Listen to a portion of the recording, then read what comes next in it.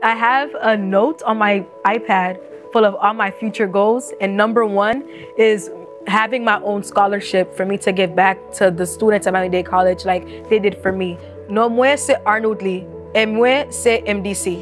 The scholarship that I have is Rising Scholars. It paid for my tuition, it paid for my books, it gave me a laptop, it connected me with many people on the campus, and that kind of was all in one. When I transfer over, my minor is going to be writing and rhetorics, writing grants and starting scholarships. That's a requirement for that minor, and that's specifically why I picked it, because I could say if it wasn't for receiving that full ride over here, I wouldn't have gone at all, and I wouldn't know where I would be today. So kind of helping out the students like Miami-Dade College has helped me.